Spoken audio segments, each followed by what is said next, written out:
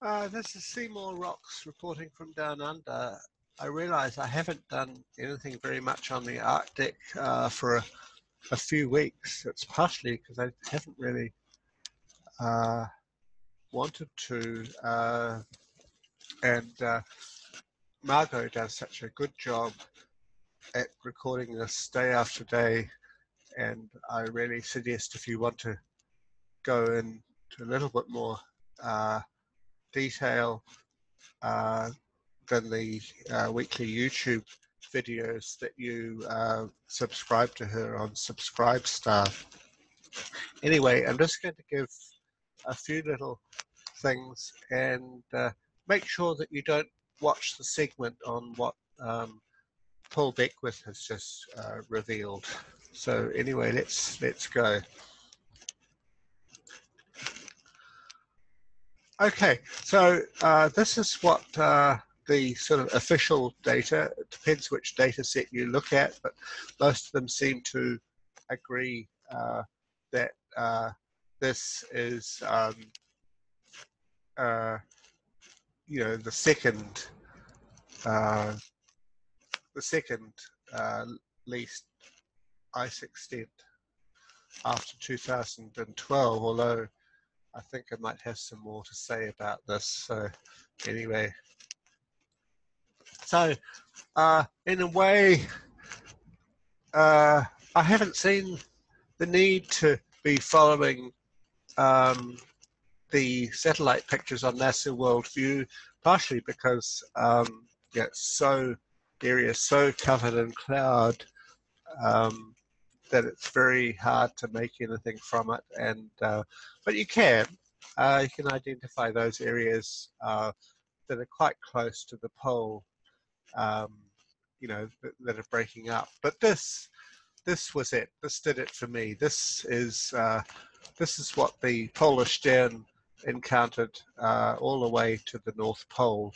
It's basically just slush, and it's being, all the slush is being kind of classified as this. It's all sea ice extent. So yeah, so if you've got slush like this, it's still ice.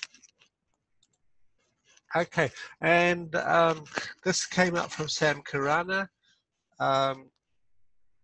He is saying that according to this, the sea ice extent was 3.834 million square kilometers, where the extent in 2012, September the 17th, was 3.387 million square kilometers. So he is asking, will sea ice reach a record low this month, or is Arctic ice already at a record low? Keep in mind that NSIDC counts areas of sea ice even when they contain as little as 15% ice, while there are other ways of calculating the state of sea ice. Yeah, quite. That's my point. It always has been. And this is what Zach Labe has come up with. Second lowest on record according to the JAXA data. Yeah, and you can see just exactly kind of what that all means in terms of the past. And looking at NASA Worldview, I just decided just to bypass it because it looks a bloody mess. But I listened to Margot last night, and of course she's really adept at identifying really important things. But I've also got the skills, but I just don't have the patience or the time. So, because I know what's happening, I don't need to follow it every day. Okay, so this is the sea ice thickness as it is, and you'll see all of this ice here that's been totally eaten away. This is, I believe that's Svalbard there. That's Norway Zemlya. That's the, I think that's Severnaya Zemlya. So the area in the Barents Sea, the Kara and the Laptev completely gone. And we've been watching, or what needs to be watching is what happens in the Beaufort. So we've still got this, it's just holding on as well as this. And we're just, this is the only area of multi-year ice remaining. Hardly anything at all. And as you can see, the ice is retreating away from the Canadian archipelago.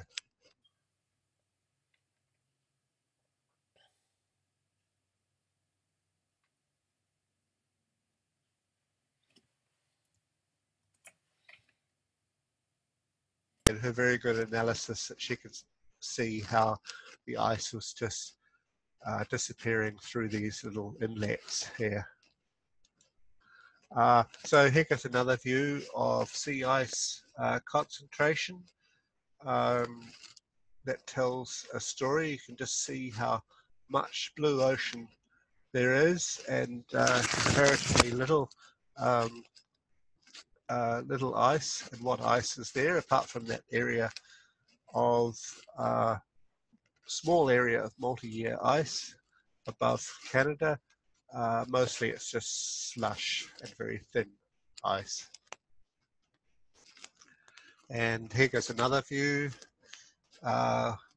So we're really interested in this sort of area around here in the Beaufort, and what's going to happen in the next few weeks. And this is, I haven't got a date on this, but this was how it looked a few weeks ago. I think this might have been at the end of last month.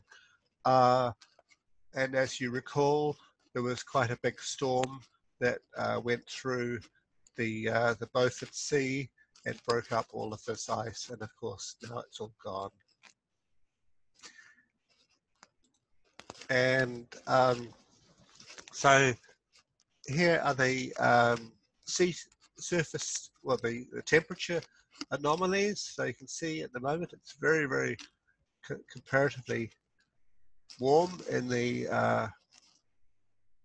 up to about 10 degrees warmer than the average in the Siberian sector, whereas it seems to be colder around Greenland, and maybe, I don't know whether it's just the movement of ice or whether there's been some refreezing. And these are the actual temperatures. So you can see now that although it's still very warm, kind of in the Beaufort and you know, above Siberia, it's getting colder at the North Pole. So I've been following this. This is a forecast for temperatures at the North Pole, and they've been, you know, last time I looked, they were hovering around 0. They got down to perhaps -1, but now we're getting temperatures -9, -8, -7. So that's enough for ice to start to reform at the North Pole, I think. Okay, so elsewhere, I just had a look at this. This is Dixon, which is an island. You see Norway Zemlya here, the Yamal Peninsula here. So I looked up the temperatures for this, and this is what it said. So maximum temperatures 7 degrees, 9 degrees, 10 degrees, 9 degrees. So it's all about, I believe, 10 degrees warmer than what is the average.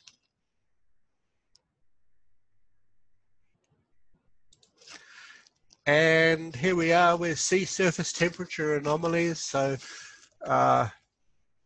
yeah, you can get some understanding of kind of why the sea ice is melting around the edges still. Um, very high sea surface temperature anomalies, and just a little area um, around the edge of the ice where it's colder. Amazing, really. And yeah, I think I showed this before. That's the temperature anomalies. Now, this is the methane that's coming off, and it has been for quite a while from Severnaya Zemlya. And I've got some footage there that I'll show, a movie shot. So all of this, you know, the light green, even the darker green, is very, very high methane levels. And of course, this in northern Siberia and off Severnaya Zemlya, which is spreading across the Arctic basin. So here goes another view of the same thing. This is from the 6th of September.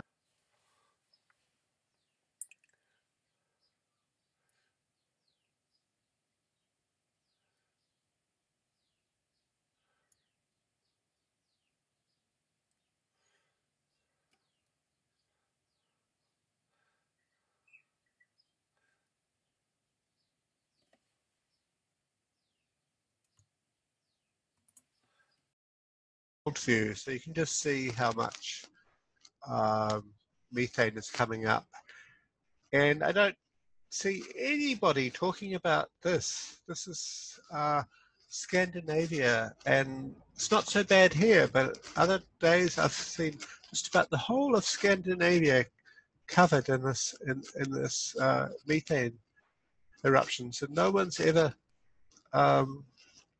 tried to explain that, because I don't think that you've got melting permafrost until you get right up to here. So where that, and they're not highly industrialized society. It's not China and India. So that's always been a bit of a mystery to me, and people just don't bother. And this is an explanation. Margot has been showing that there's been emissions coming out for weeks and months, and this was a paper that came out. New study reveals cracks beneath giant methane gushing craters. So that goes a long way to explaining what we're seeing.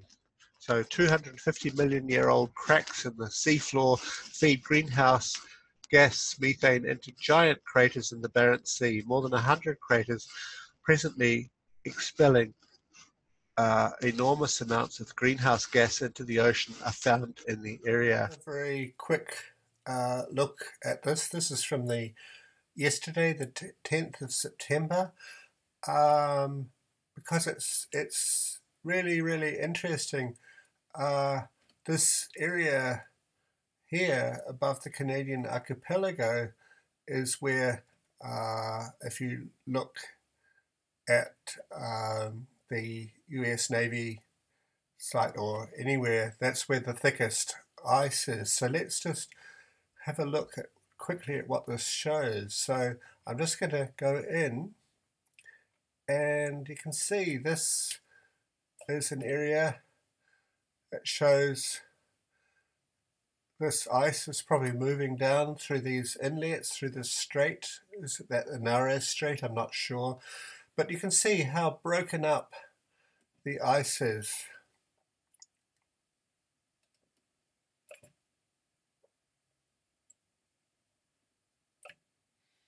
So this is just short of 80 degrees north, and I said weeks ago that there would be scarcely any ice left that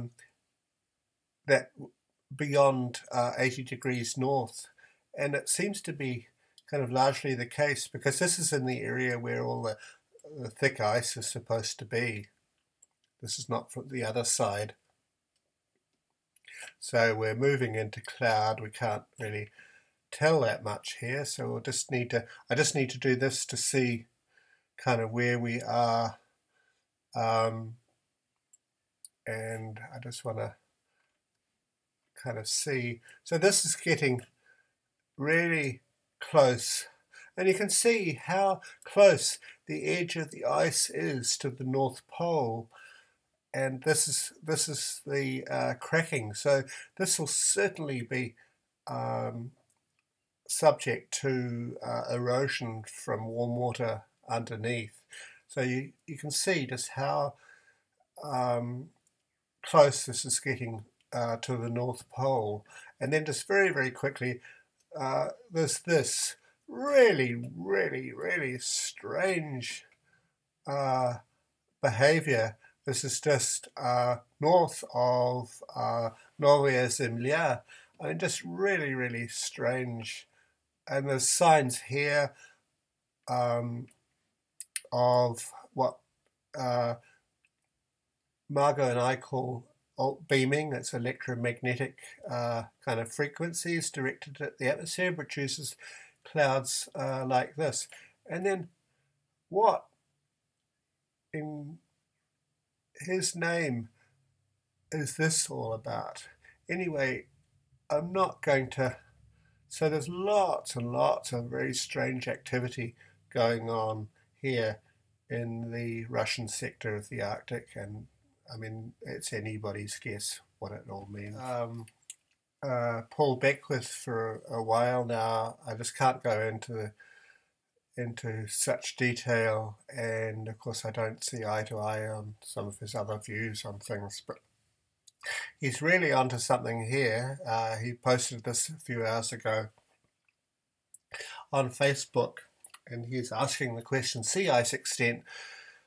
The University of Bremen adjusts their graph for 2020 to match the NSIDC, and JAXA seems very dubious and shady to me, and he's asking why. So he's showing, first of all, a plot for September the 10th from the University of Bremen and a close-up of that, and then September the 11th, a day later, an adjusted graph, and then also a close-up. So let's just have a look. So this is how their thing looked on the 10th of September, and you can see the actual 2020 line is kind of just over. We'll have a look in a minute. That's how it looks. It's equal to or just gone below. But the very next day, this is what they do. So they've suddenly seen the light, seemingly. And bear in mind, of course, all this represents slush that they, you know, it only has to be 15% ice for them to regard it as such and include it in their figures. So, yeah, it's a bit dubious, especially after the Polish down. And that's what they're saying on September the 11th. So they said that on September the 10th, and they're saying that on September the 11th. Now, he's put out a video in which he cites this article. It seems to be very good. Growing underwater heat blob speeds the demise of Arctic sea ice. So that sounds like an honest article. And this is Paul's description to his video in this third of a new series of Arctic ice demise videos. I continue to chat about the demise of the big slushy in the Arctic Ocean, and he discusses in detail the recent peer-reviewed scientific papers on how Atlantic water, dense warm water, a couple of 100 meters below sea ice has moved to within 80 meters of the bottom of the sea in the eastern Euro basin and will likely keep the ocean from freezing up there in the winter. The heat in the Atlantic water is enough to completely melt the entire Arctic Ocean ice 3 or 4 times over as it eventually makes its way near the surface over the entire basin. This already happens in the Barents Sea region and is spreading eastwards into the rest of the Arctic. And he also discussed how the so-called chimneys, where the Arctic Ocean water descends to completely amok the Arctic meridional overturning circulation, and how this process is being disrupted by Atlantification, thereby weakening the thermohaline process, leading us closer to a complete shut-off and then redistribution of global ocean circulation patterns. 2020 is continuing to be full of unpleasant surprises for the teeming masses of humanity on Earth. And this is a quote from the article. In March, soon after arriving aboard the Polish Stern, a German icebreaker frozen into Arctic sea ice, Jennifer Hutchings watched as ice broke up around the ship weeks earlier than expected. Even as scientists on the research crews scrambled to keep field instruments from plunging into the ocean, Hutchings, who studies ice deformation at Oregon State University, Corvallis, couldn't suppress a thrill at seeing the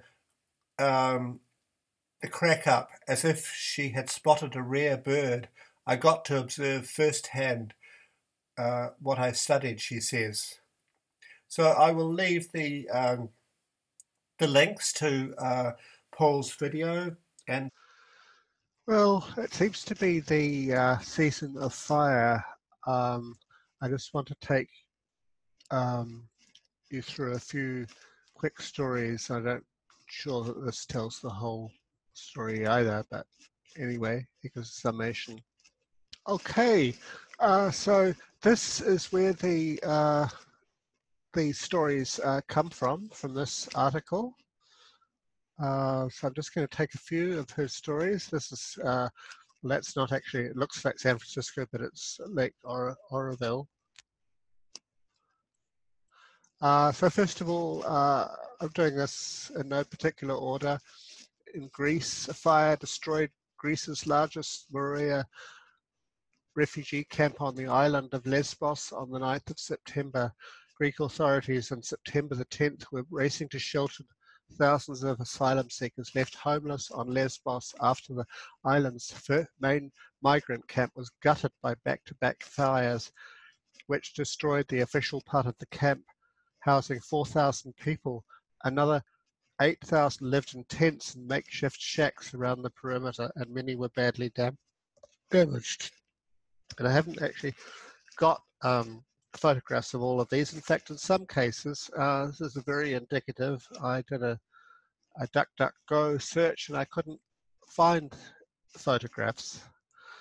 So this is another one. A wildfires currently raging in Athens, Greece. So here goes the story from Lesbos. Fire destroys most of Europe's largest refugee camp on Greek island of Lesbos. Campaigners have long warned that the overcrowded conditions at the impoverished camp might lead to catastrophe. And this Brazil. Out of control forest fires burn the area of the Brazilian Pantanal, rural Paconi, I don't know how, Mato Grosso, Brazil, on August the 19th. The largest fire ever recorded in the rich biome. The Brazilian Pantanal, one of the largest tropical floodplains in the world, has been suffering since the end of July, with the worst wildfires in its registered history. More than 12%, or 16,500 square kilometers, almost the size of Kuwait, has already been burned. The situation may get better only in October when it's expected to rain.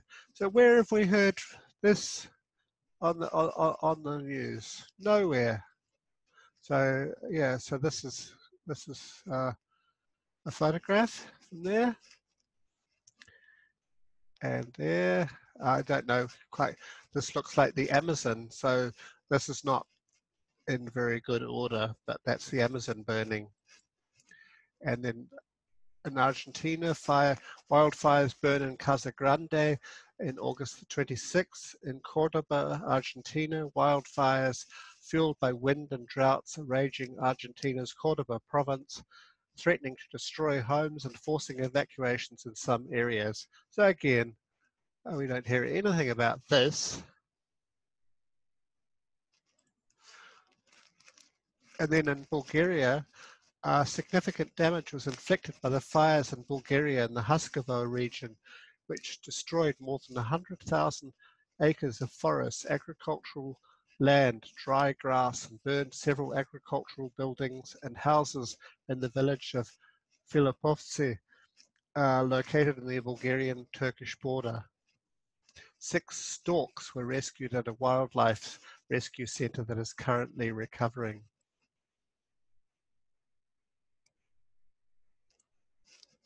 And of course, let's not forget the Arctic, especially Siberia. The Arctic is burning like never before, and that's bad news for climate change.